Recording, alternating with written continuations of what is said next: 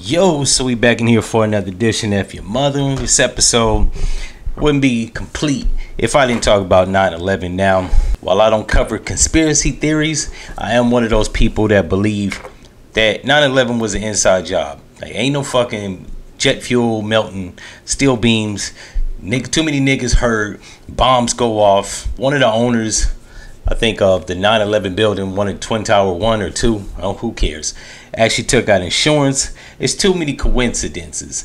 Osama bin Laden was a CIA agent in 1980, so I don't believe in coincidences. But the sheeps do, so then there's that. I will share two stories with you. Marcy Borders was a legal assistant who worked for Bank of America in the World Trade Center. She survived 9/11, covered in dust, became known as the Dust Woman or Dust Lady. She died of stomach cancer in August 2015. She believed was caused by the dust. It probably was, right? All these people died. 3,400 people died. I think it was about that many. Died jumping off the building, in the plane, or in the fucking building as it caught on fire and collapsed. And then we got another dude. It wouldn't be complete. You know, got to give you a story about a black person and a story about a white dude. Now the dude, I got to say, this motherfucker was a real John McClane. Because it says during the 9/11 attacks, an NYPD officer named John Perry was filing his retirement papers at the police headquarters when he first heard the explosion. He asked for his badge back and rushed to the Twin Towers to help. He was killed while assisting a woman in the South Tower as it collapsed. The NYPD awarded him the Medal of Honor. So the NYPD does have some non-scumbag ass police officers. He probably beat up a couple niggas and Hispanics, so you know we ain't gonna rush too quick.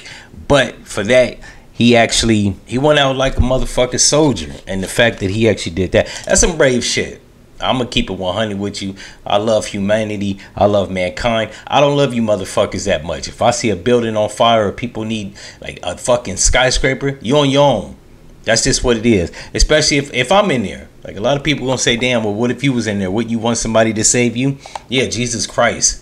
I don't expect any mortal person to do shit for me. But if they do, I'm thankful and I'm grateful. That's some heroic shit. Either that or his life sucked. Like, he probably got washed in a divorce. He ain't had no girlfriend. He wouldn't get no consistent pussy. His money probably was fucked up and he's old. So he probably was like, fuck this. But if that wasn't the case, he hate his wife. That's all I gotta say on that. Like, I'm not going into a fucking burning skyscraper. And I got a wife and kids. Fuck them. I want to see my kids till I get old and die. Like, naturally, most of us will live to a ripe old age of 67 to 83. I'm not trying to shorten my lifespan at 55. I'm assuming that's how old he was. In any event, if you like this episode and you believe that 9/11 was an inside job, you don't want to subscribe to me because I don't cover conspiracy theories. While I'm a conspiracy theorist, that's not some shit I like to discuss with people. I keep it to myself. In any event, I'm out.